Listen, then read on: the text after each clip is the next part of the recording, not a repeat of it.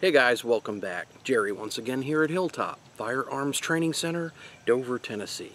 Thanks for watching. I've said this before in the past, but sometimes my interacting with, whether it's a customer or a student, sometimes lends itself to give me some pretty good material for a video topic. And today is no exception. A few days ago, a gentleman came up. He was doing some shooting. He come to just rent the range and just do some practice, and he looked at my holster and he said, Glock, huh? I said, yes sir. I said, I've been carrying Glocks since 1995. I said, they always work. They seem to run really well, and sort of one of the guns that I pretty much prefer to carry on a daily basis. And he says, I never could shoot them Glocks. I can't hit the broadside of a barn. Now you put a SIG in my hand, I hit just about anything I aim at. I said, huh. And off he went, and you know, it was cool. We talked, nice guy. But I got to thinking about what he really said. He stated that, you know, if he put a Glock into his hand and attempted to shoot it, he just was not a good, accurate shooter with a Glock, but yet he could pick up a SIG sour, and he could shoot it really well. And I thought to myself, you know, is it possible that the ergonomics on, say, one brand versus another can affect a shooter's ability to shoot that pistol accurately?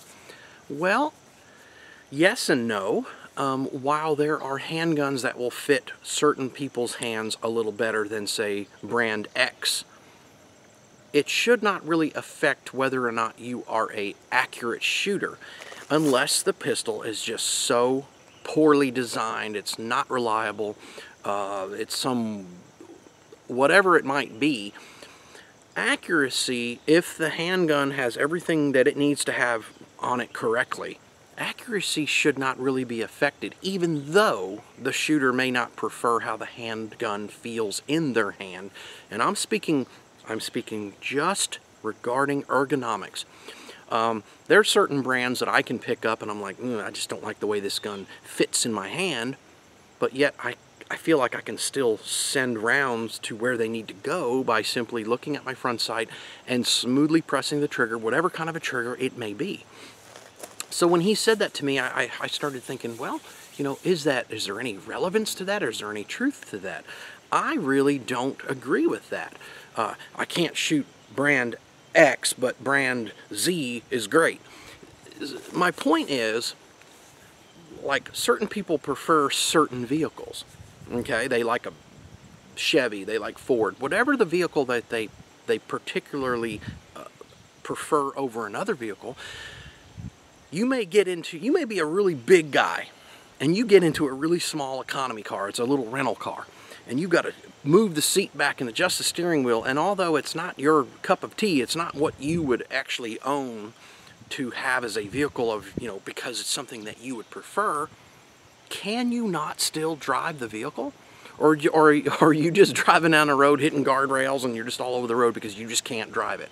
And I thought about that, because when I thought of the concept of ergonomics and how a handgun may be designed, there are certain brands that people bring up, they'll take a class with, and you know, they'll say, I think my sights are off, and I'll take the gun and I try to the best of my ability, whether I'm not familiar with that trigger and how light or how heavy it is, I will try to smoothly press the trigger and look at my front sight before, during, and after the shot. Send the round where hopefully it needs to go, and I'll think, man, that sucker hurts when you shoot. There are some brands of handguns that I have shot, and I'm talking like not cheap handguns. I'm talking about like upper tier guns that just have certain areas when you fire them, they seem to abrade the skin. They may hit certain areas of your hand, and I'm like, ow, that's not exactly a comfortable handgun, but I can still shoot it.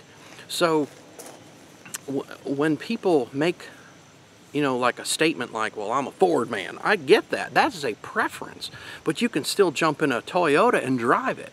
So when it comes to, when someone says to me, I can't shoot that particular brand, like a Glock, but, you know, you give me a 1911 and I can shoot it, Okay, 1911, thinner, single stack for the most part. Most of the 1911s have a single stack magazine, a little bit thinner grip. The trigger is a very smooth, crisp, straight back press, whereas it's not a hinge trigger, or it's not a striker type design, or it's not a single double action pistol. Yeah, you might be able to shoot one brand because you prefer how it feels in your hand, and in your mind you think you shoot it better. But if you really know what you're doing and you simply apply two simple fundamentals, proper sight picture and smooth trigger press, you should be able to pick up any handgun and shoot it effectively. Guys, think about that. I'm not trying to stir the pot and cause any drama, but it was something I thought of the other day, and I thought I'd share it with you, see what you think about that.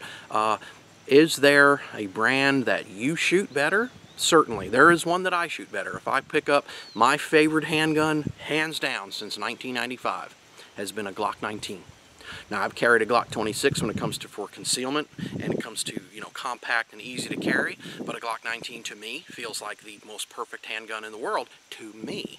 But yet, can I pick up a 1911 or a Beretta M9 or a SIG 226 or whatever and hopefully and effectively try to put those rounds where they need to go? Yes, I feel like if I can drive a stick shift as well as an automatic, and I drive a very small economy car, but when I get in a huge pickup truck, yeah, everything's a little bit different. I'm sitting higher, sitting a little bit straighter up because I'm not in a little car, but I'm not all over the road either. Think about that. Guys, as always, we thank you for watching. We'll see you soon on the range.